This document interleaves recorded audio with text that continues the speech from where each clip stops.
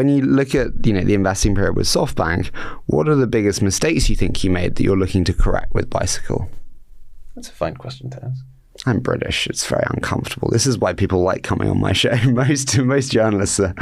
So the investing business, as you know really well, Harry, I mean, you've been doing this for long enough. The investing business is a mistakes business. It's all about making mistakes because then you find really good things. So you can't not make mistakes.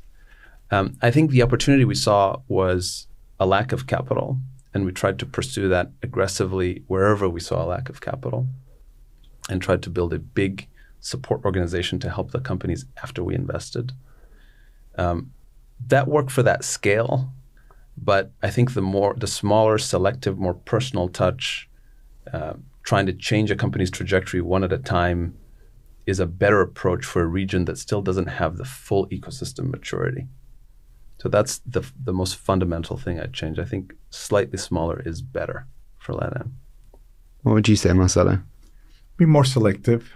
As I said, SoftBank was a portfolio play. Yeah. This is about choosing the winners with trying to avoid any big losses. And the way we're investing in these companies are ones in which I think we're going to minimize the losses. And we're not aiming for 10x, 20x. We want to make, if you understand the concept of baseball, which some British people do.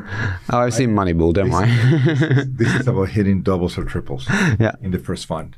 This is not about trying to invest a significant amount of capital to generate, a grand slam. And we're very cognizant of that. We want to make sure we have no choice than to deliver a great fund because this is the first time fund. And as you know, you're as good as your last fund. Yeah. And we need to make sure that this is a great one.